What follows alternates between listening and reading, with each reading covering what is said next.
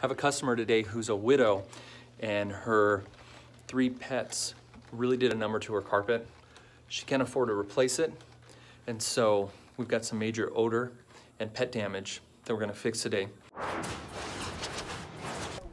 The odor from the pet urine is mainly concentrated right here in this hallway.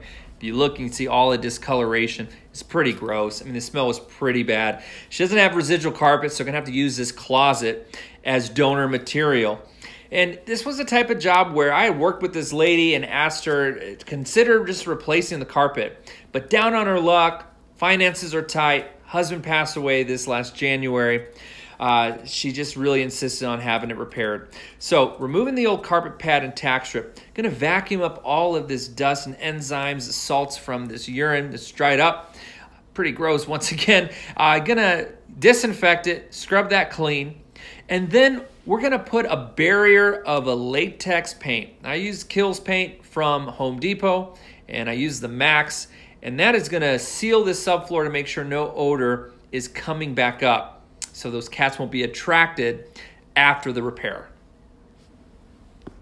So I've got all this old carpet and pad here from the job. Gonna go match it at my favorite carpet store. I just got here at Off Price Carpet Outlet. Gonna check in with Ken and the gang. All right, now it's time to dump the garbage and find a good match for the closet. Yeah. Let's take our piece and see if we got a good match here. This one's looking pretty close. We've got more of a rose tint here on the spare carpet. You never get a perfect match, but this will look good in the closet. Here we've got some remnant rolls that are cut off. Just like that, we're good to go. All set. Using the old carpet as a template, cut out this new carpet and gonna seam this back in place.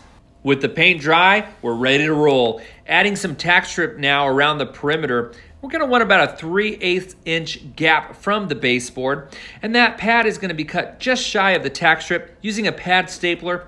Gonna secure it in place. And now you can see this carpet from the closet still has some stains in it. Well, I wish it was better, but this is all we have to work with. So seaming this with our induction seam iron, making sure everything's tight, and gonna do some spot treatment cleaning, but I definitely recommended a great carpet cleaner in San Jose for this customer who's gonna come in afterwards and really do a number on the rest of the carpet. So stretching this back in place, gonna put it back on those tack strip pins, and then cut the excess, tuck it back in nicely. We're gonna make sure everything's looking nice and clean, and then really try to do a good job on those seams. The best thing about this is time will mat that carpet and blend it even better than what you see here, but customer was very happy with the results. The most important task here in this repair was eliminating that odor. You just can't live in that environment. And so we've got Mater here. Mater, I don't think you did much damage. I think it was the kitty cats. So we're all done.